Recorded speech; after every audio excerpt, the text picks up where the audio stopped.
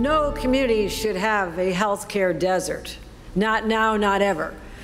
All right, you just heard New York's governor taking a firm stance on health care access today. That coming moments before she announced major funding to restore and improve access for thousands of Western New York neighbors.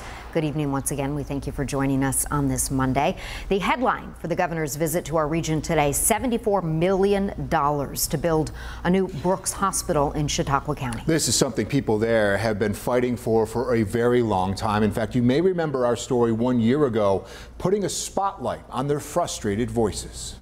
People, Chautauqua County, we're forgotten people out here. You're having a heart attack, you're having your stroke, you get into a bad car accident, whether it's your mom, yourself, your dad, minutes matter. I don't want to go to Buffalo for my health care when I'm 15 minutes from the hospital.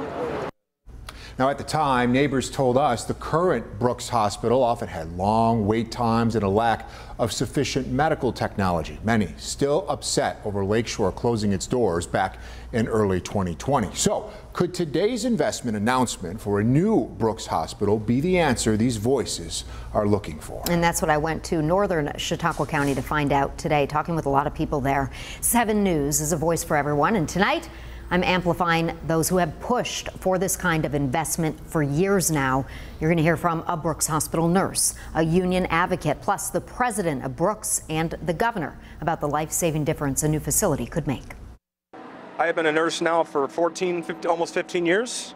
I have been employed by Brooks Hospital for 23 years. Kenneth Long is a registered nurse. He works in the emergency department at Brooks Memorial Hospital in Dunkirk. While he loves his job, he says it comes with challenges. You know, we don't have sometimes the things that we need to do our jobs. We make do with what we have. But on this Monday, he is optimistic about the future of health care in northern Chautauqua County, where they just learned the state has committed millions to building a new facility. It's exciting to hopefully receive new technologies to make patient care better.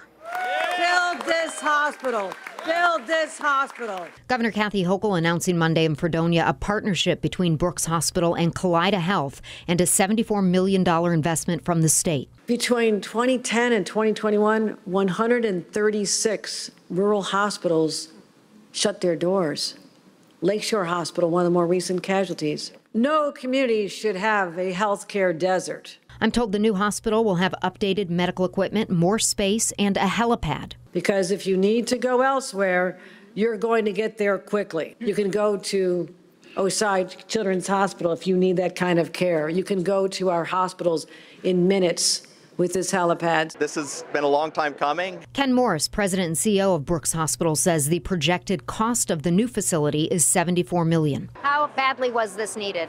Extremely needed. Our current facility obviously is old. The new location will have inpatient beds. We'll continue to focus on medical and surgical specialties. Cheryl Marino is with the union representing healthcare workers who have advocated for this new facility for years. This is really exciting news. This has been a long time coming, almost 7 years in waiting for this funding. She and other healthcare providers are grateful that the community will finally have access to the healthcare they need right in their own backyard. Patients and families have had to go to other areas. They've had to go to Pennsylvania, probably even farther. Kenneth says he is looking forward to having better equipment and a new facility to care for his patients. Need a lot of compassion for this job.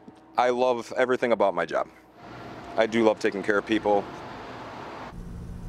Well, the hospital is expected to be built, I'm told, within the next 3 years. I did ask about new jobs, and the president of the hospital told me that this is more about retaining jobs and investing in the future of healthcare in Chautauqua County.